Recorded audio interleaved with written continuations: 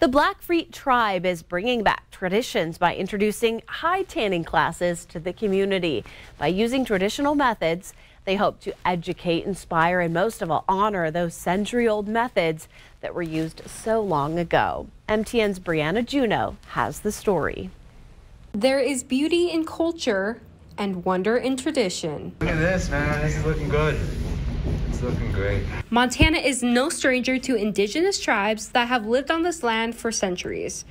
A lot of that culture was lost due to the modernization, but now tribal members are bringing those traditions back and reintroducing them to the tribal members of today. To be able to do this is really, I'm thankful.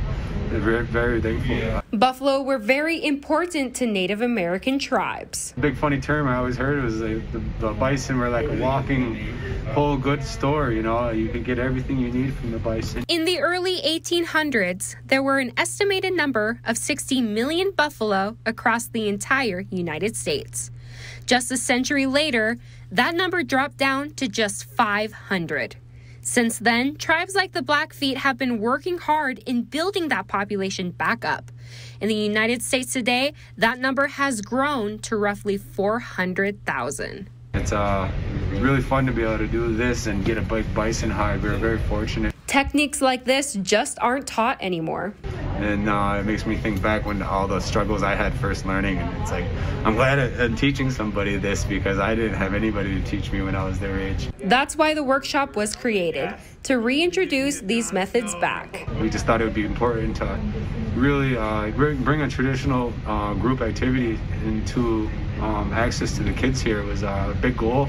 The process of hide tanning is fun.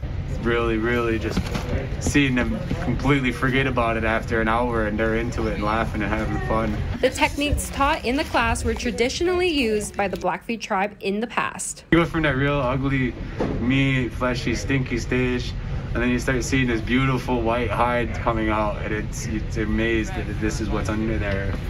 You still learn something new all the time, that's for sure. More classes are sure to come. We're hoping that we can do something annually so everybody can get together and do this. In Browning, Montana, I'm Brianna Juneau, MTN News.